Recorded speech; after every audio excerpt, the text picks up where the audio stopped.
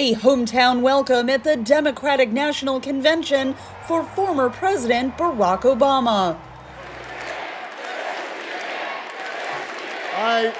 America's ready for a new chapter. America's ready for a better story. We are ready for a President Kamala Harris. Obama drew a direct comparison between Harris and her Republican opponent, former President Donald Trump. Kamala Harris won't be focused on her problems. She'll be focused on yours. As president, she won't just cater to her own supporters and punish those who refuse to kiss the ring or bend the knee. She'll work on behalf of every American. That's who Kamala is. Obama was introduced by his wife, Michelle, who said Harris's shortened campaign season should encourage Democrats to work even harder to elect her.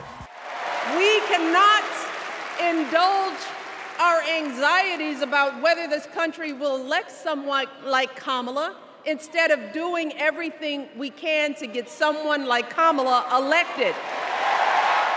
Although Democrats already formalized their nomination process earlier this month, a ceremonial roll call of states.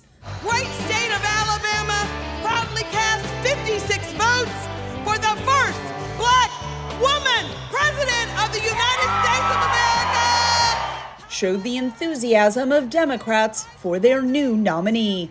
All 34 of our votes for our next Black woman and first South Asian president, Kamala Harris. Harris thanked delegates remotely from her rally in Milwaukee, Wisconsin.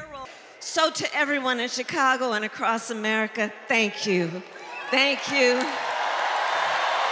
Democrats also heard from Harris's husband, who called his wife a joyful warrior. She'll lead from the belief that wherever we come from, whatever we look like, we're strongest when we fight for what we believe in, not just against what we fear.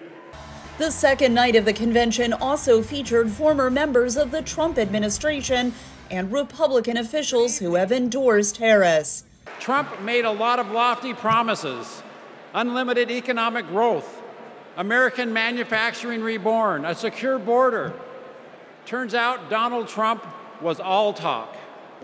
On Wednesday, Minnesota Governor Tim Walz will address delegates formally accepting the party's nomination for vice president. Catherine Gibson at the Democratic National Convention in Chicago, VOA News.